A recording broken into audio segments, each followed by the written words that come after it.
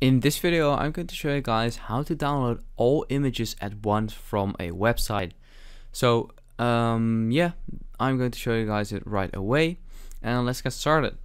So there is a really handy tool for this, and you can go to the Chrome Web Store and you can search for Image Assistant Batch Image Downloader, and it should say something like add to Chrome. And you will have to click on that. Since I already added it to Chrome, it says remove from Chrome, so yeah, don't worry about that. Once you've done that, you want to go to a website. So let's say, for example, this one right here, and you want to, for example, download all of these.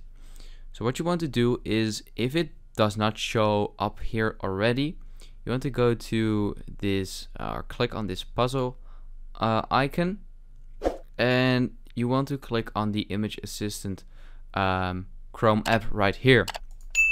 Once you've done that, you want to select the top one, extract current page, and this will show up right here.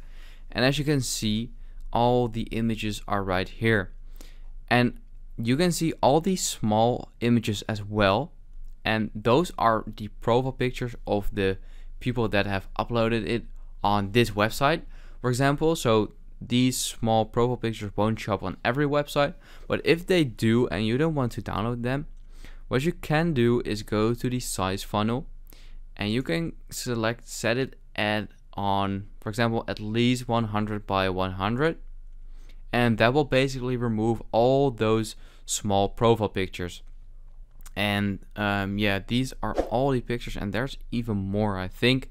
And once you've done that, what you want to do is click on this arrow right here and click on download all. And once you've clicked on that, you can basically give it a name right here, and this should be, don't change this, but just give it a name and then click on continue, and that will download everything into a folder in your downloads folder.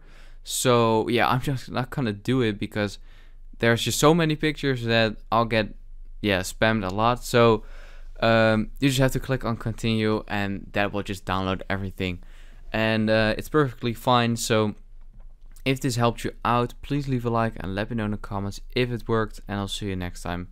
Have a good day.